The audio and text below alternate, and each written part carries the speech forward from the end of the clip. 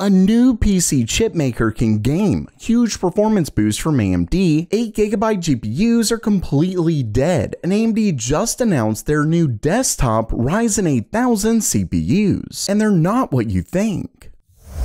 Welcome everyone to Gamer Meld.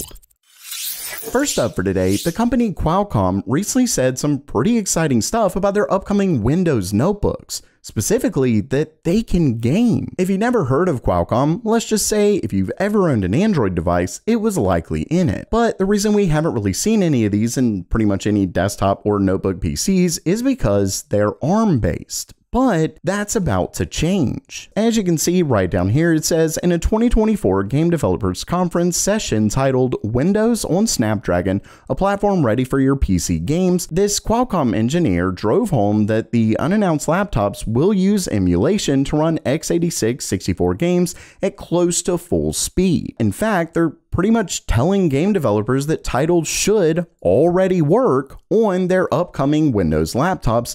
No porting required. Now, I will say that some people are giving them a little bit of flack for saying that they should work. It's like, why don't you already know? But keep in mind that there are thousands of games out right now. There's pretty much no way they could test them all. But the way this sounds, it's likely going to work on most, if not all games. And that's definitely pretty exciting.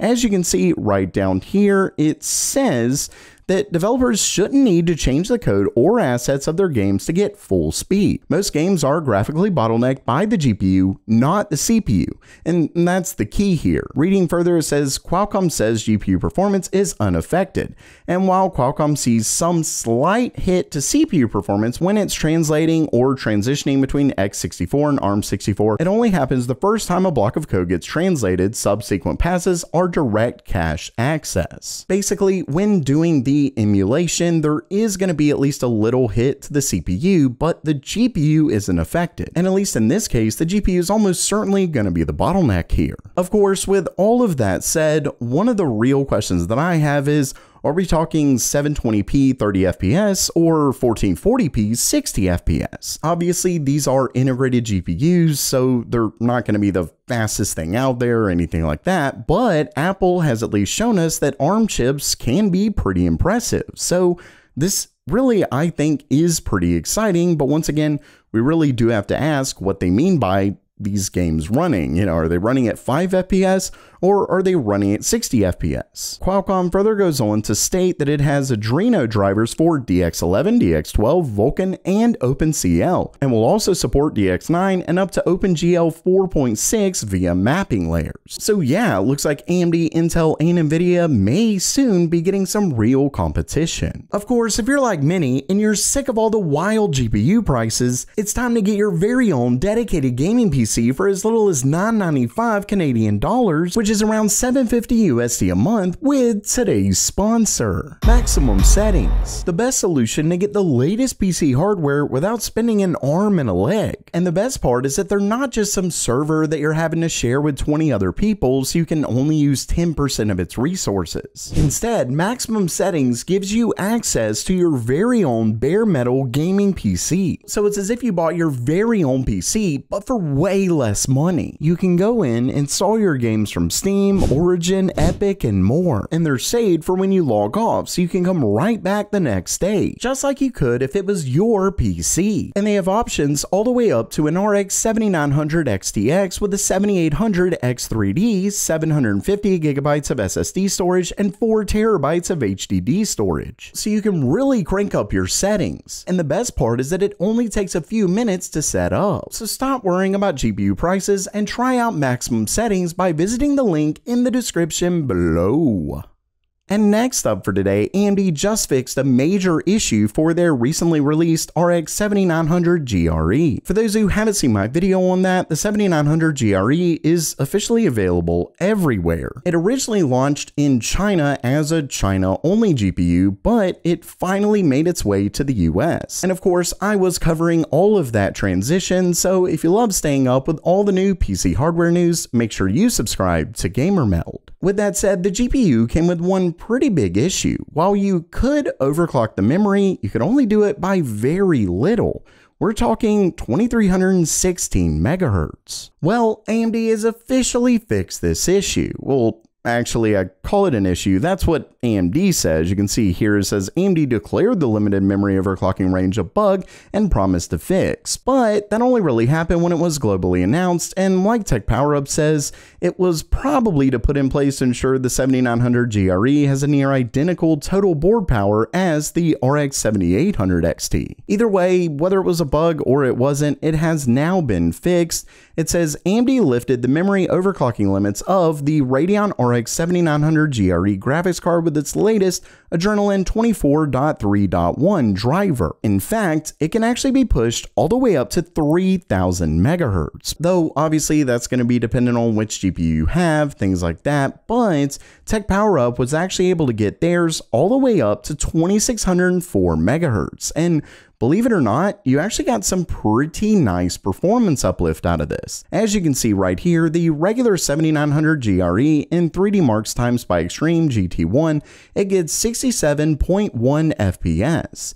Then with the regular memory overclock that they were able to get before this, they were able to get it up to 72.6, but now it gets all the way up to a whopping 14.9% faster, up to 77.1 FPS. So at least in this, we're talking upwards of a 15% performance boost. Definitely not bad at all, especially because it brings it up quite a bit faster than the 4070 Ti as well as the 3090 Ti. Of course, this is only tested in one synthetic benchmark. I would really love to see it tested in multiple games, so don't expect 15% in every game or anything like that. You may get a little more, you may get quite a bit more, you may get quite a bit less, but still 15%, like I said, really impressive. And next up, Horizon Forbidden West has officially been released on PC. Of course, the game was technically released something like a couple years ago on PS5 and PS4, but it is now on PC. And let's just say what I've been talking about, 8GB of VRAM, seems true yet again. 8GB just is not enough anymore. As you can see right here at 1080p very high, GPUs do around what you would expect, until you get down to the 4060 Ti. You can see average FPS right at the 16GB 4060 Ti, but when we look at 1% lows, it drops drastically. We're talking 1% lows of the 16GB model at 59 FPS, while the 8GB model is just at 36. And don't forget that this is 1080p and this game does not have ray tracing, so you can't really blame it on that. Moving down to the 4060, it performs right around what you would expect until once again we get down to those 1% lows. We're now below 30 FPS. Luckily, when we look at the 7600 and 5700 XT, they do absolutely see a drop. There clearly is an issue with 8GB GPUs, but while it does see a drop, it doesn't see nearly as much of a drop as NVIDIA's GPUs. So yes, you could argue that this is an issue with optimization, but don't forget that NVIDIA has actually been advertising this game for quite a while, and yet their GPUs are having the biggest issue. And honestly, even if it is an optimization issue, given the fact that so many games have been coming out, major releases that have issues with 8GB of VRAM, clearly they aren't doing the optimizations needed. If that is the problem, of course, I'm arguing that it likely isn't, but even if it is the case, this is simply the reality we live in. And lastly for today, AMD officially announced Ryzen 8000 CPUs for desktop.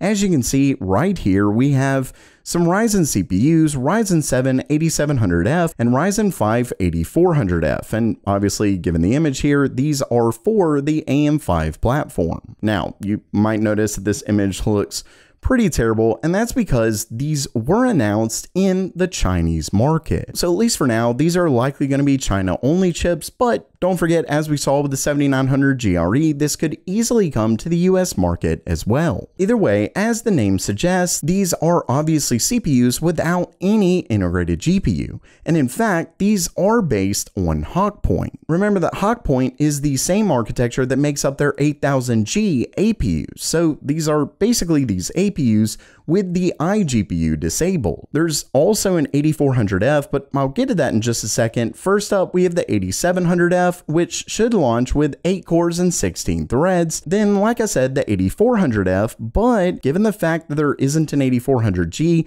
we're not 100% sure on the specs themselves. As you can see right here, VideoCard says an educated guess would be 6 cores and 12 threads, possibly 2 Zen 4 and 4 Zen 4C cores. Either way, this is set to be a really interesting release because, as you can see, they say attacking every price point. So these are set to be some very interesting budget CPUs. Though obviously we don't have all the information just yet, but of course, as AMD ends up releasing these, time, as always, will tell. So while that does it for today, are you pumped for some better budget CPUs? Let me know down in the comments below. And don't forget to check out maximum settings down in the description below. And as always, have a great day.